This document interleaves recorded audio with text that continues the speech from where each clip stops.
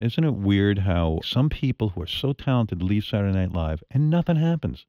Like there's just nowhere for them to go to channel that kind of funny. There is a thing that I think the hardest skill in the world is to have the skill where you succeed at SNL because you need so many different things. Right. And sometimes that's almost like your talent is too big to fit anywhere. Like late 90s. Yes. Chris Kattan was killing it. Fucking superstar. When he would do the dancing segment, where they go to the club to pick up girls. Yeah.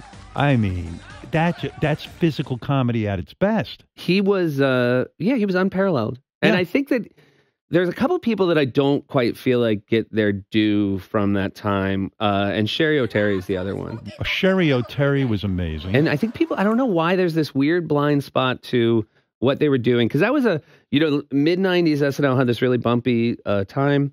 And then... Well, that's only because the critics, I think, gave it a hard time.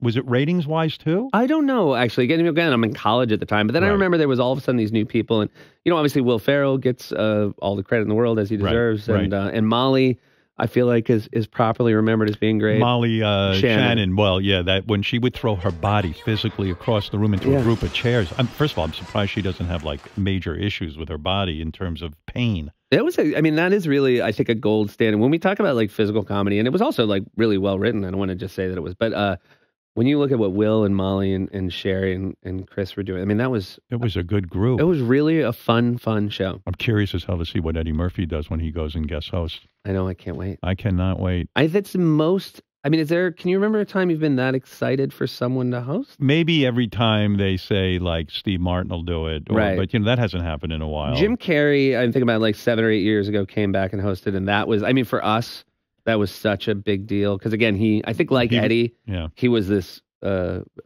sketch actor that we all kind of grew up on. But Eddie's going to be amazing. Well, how crazy is it that Jim Carrey auditioned for Saturday Night Live and didn't get in? I wonder if Lorne kicks himself in the head that he didn't sign the ones that get away. I think Lorne also likes that's part of the mystique of SNL is that sometimes they got it wrong. Yeah. You know what I mean? Yeah. I just looked, somebody found the sheet of when I auditioned. I think Kevin Hart auditioned the year I auditioned. Oh, really? Isn't that crazy? And he didn't get in. It was Kevin Hart.